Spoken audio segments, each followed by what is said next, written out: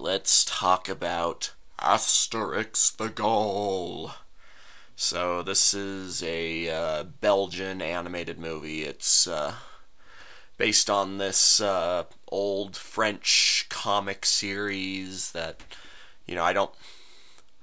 I never read. I know next to nothing about it, but I know I know it's very popular, and I've seen comics of it here and there. I've seen like books with comics. I never was that drawn to it. Yeah, what I'm trying to say is I know about the comic's existence. So yeah, I was well aware before I watched this movie. So as for the movie itself, so it's about this little Viking village of the Gauls, and they're in a constant battle against the Romans, who have conquered like they've conquered the entire Viking nation except for the Gauls. And but the Gauls managed to fight them off because they have this magic potion that makes them invincible and super tough and all that. So yeah, so I guess their toughest warrior is Asterix. Um, and yeah, there's this whole plot that the Romans cook up to find out what their secret is, and then they send a spy in, and then they capture the druid who creates the potions.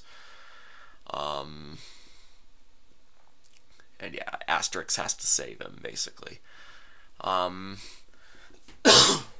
It's a simple story. It goes in some interesting directions. It's a bit slow, but I don't think that's really too much of a problem because I think the story in and of itself is entertaining enough, and there's plenty of amusing little gags here and there. So I don't think I need to say much else about the story. The animation's kind of cheap, but I mean, it's not really it's not really theatrical quality, but that's okay. I mean, the it's about the same level as like the Yogi Bear movie was, and what was the other one? Flintstones. So yeah, as far as it goes, I thought this was a pretty enjoyable movie. I honestly I can't really think of a whole lot to really criticize or praise. It's just an all around little entertaining little movie. Um, I mean, I'm trying to think of something to talk about. I mean, I don't know. Like I said, I don't know much about the comics. But I guess I can at least get their charm from watching this.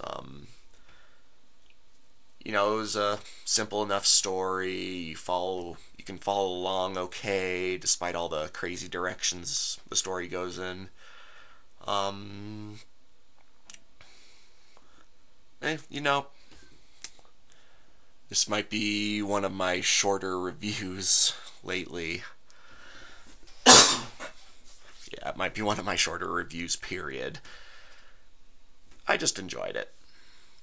I think I'm just gonna leave it at that. But if I do think of anything else, as usual, I'll put it in the comments. But yeah, if it's just over an hour long, so it's relatively short. So So I'd say feel free to check this out, especially if you're a fan of the comics. And I'll give this a 7 out of 10. I don't think it's quite strong enough to give an 8, but it's 7 worthy. So, yep, running just over 5 minutes. I think that's all I really have to say for now. So I'll just leave it at that unless I think of anything else to put in the comments. So yeah, that's about it. Mash it and smash it, signing off.